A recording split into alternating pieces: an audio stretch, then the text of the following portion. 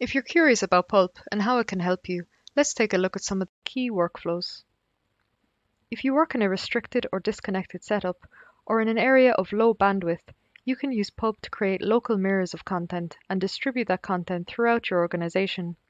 For example, you can use Pulp to download the whole of PyPI or Ansible Galaxy and then allow employees to access packages hosted and controlled by Pulp. Dependencies for your software can change very often. Package compatibility issues can lead to breaking changes.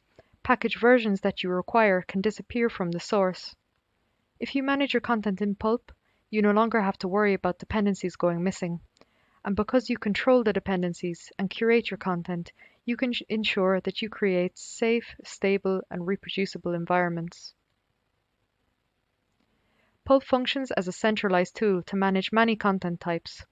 This saves you from having multiple tools to manage different content types that your infrastructure needs. Just add content plugins for the content types that you want to manage, and if one doesn't exist, it's easy to write a plugin.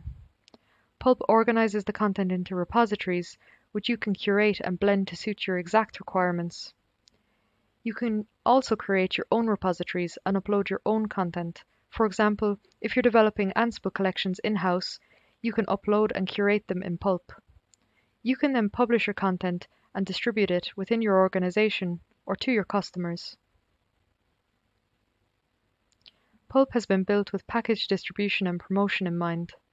You can distribute different content to several different environments, for example, a development, testing, and production environment at the same time. In your development environment, you can optimize the content for innovation and take risks, and for your production environment, you can ensure that your curated set of content is stable.